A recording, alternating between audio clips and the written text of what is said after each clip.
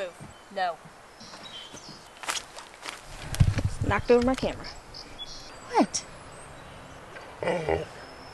Dude, you already got fed today. You're fine. And we're back for our second round in Pennsylvania after leaving New England. We did get rained out the first couple of days, and cabin fever was starting to set in for us.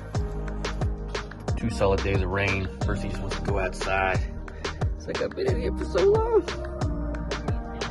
And Marshall's approach to keep from going stir crazy was a bit more creative and childhood fulfilling than mine or Percy's. But luckily for us, this time around, nature decided to start blooming. Oh, those little plants, I forgot the name of them. These are totally edible. At the grocery store, these, $19 a pound. Yeah. Our first visit wasn't anything to write home about, considering the landscape was still barren. But luckily, the state showed us what it truly had to offer, starting with the streams. On the feet, it's like a refreshing cold, though. Marshall and I have learned that we flock to water, especially clear streams. So of course this campsite fulfilled a deep, therapeutic opportunity we didn't even know we needed. It also inspired us to get out on the e-bikes more, since they've barely been used this year. By the way, if you're interested in the bike rack contraption we have on the Scamp, check out our how-to video and how Marshall created it.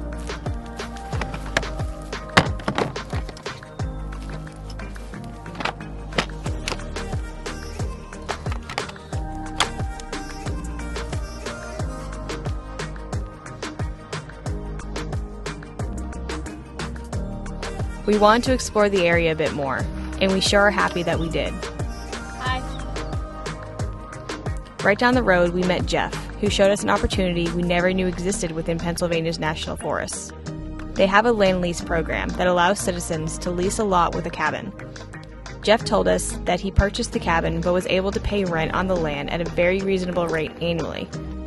Though the leases are very hard to come by now, it did pique our interest to know that this opportunity even existed.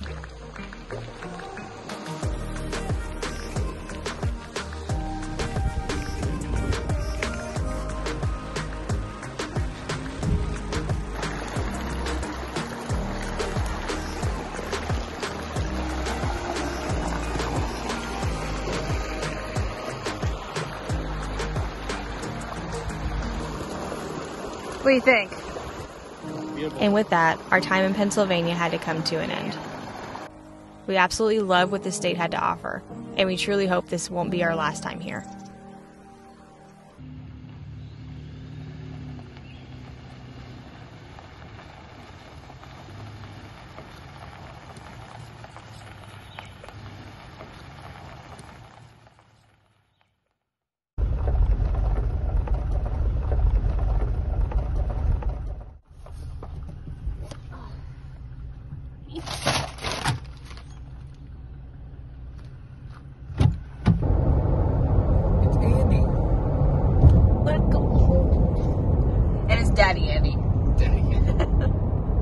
So after only one night of staying in Ohio, we decided to leave.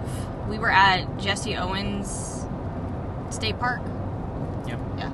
So we were at the Jesse Owens State Park Campground A, and it was nothing against the campground. It was actually really nice, well maintained. We had no service there, and Marshall needs service to be able to work and to make money. We're not on a vacation. We have to be able to live while doing this, and to live we need money and we need to work and all that stuff. We could have went to town, but the nearest town was, I don't know, it wasn't, it didn't really support travelers, I guess you could say. It was not travel friendly. Looking at the map, like, it was literally a dead zone. It was crazy. We've also found that mountains so much better. Ohio, it's kind of flatter. Yeah, it's more rolling hills, and the water's not as clear. We were spoiled in Pennsylvania. Yeah. We miss Pennsylvania already. So we decided to go back to our home state for a little bit, to Daniel Boone National Forest. We're going to stay at a little campground there, pay $15 a night, I think maybe for 3 or 4 nights? Well, maybe 2 or 3. We'll see. So they have water there, so we can get water, we can hopefully take some showers, kind of reset a little bit, have some service. Lexington's not terribly far away, it's about an hour off.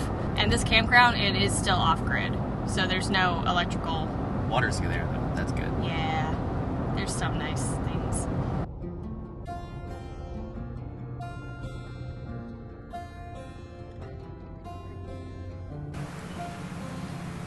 So this is our campsite.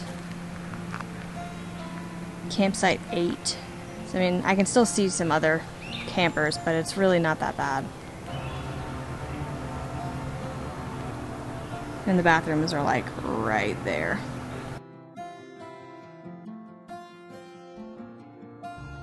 It's great dispersed camping out in the woods, but it's also great to have a bathroom and a shower. This campground is a pretty nice one. Look at that. What's that sign say? Ooh, shower access. I'm very confused. Is the bathroom in the shower? Is there a bathroom in the shower?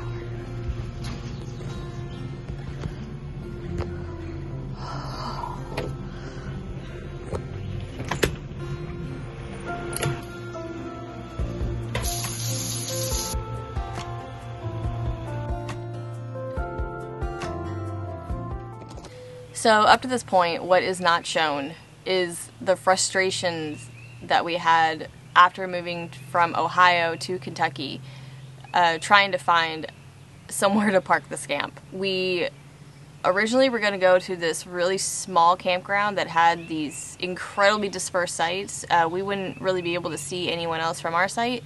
It would be $15 a night, but it was supposed to include water and bathrooms. When we got there, the water was not working. So we decided to leave because we're not paying $15 for a campground that does not have water. It just doesn't make sense to us to do that. After that, we tried to drive around and find a dispersed spot on our own that does not seem to exist at Daniel Boone National Forest.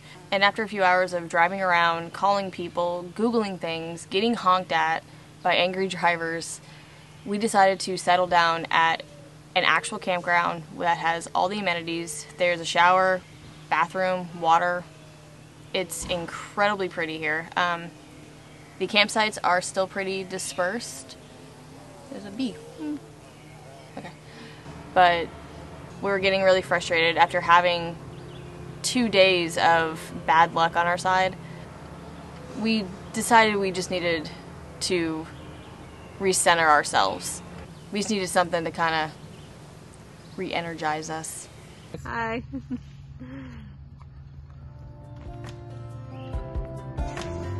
How come he gets a stroller and I have to walk on my 4 legs? And I got diabetes. And I'm old. So what does it say? Not what I say. Read that question again. Okay, so 1 tile is equal to 1/4 of a foot, right? Do you know what 1/4 means?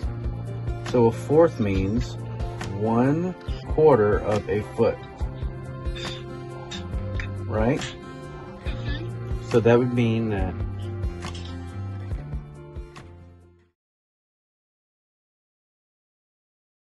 oh, look at Sam. She's behind the wheel with the camper. Are you scared? I am. I don't like it. Well, I don't like it either. In half a mile, turn left. You get used to it. I don't want to. I'm the navigator, not Simmer down now. Slow down, Sam. I'm going 20 miles an hour. Well, you feel the road. You don't just drive the speed limit.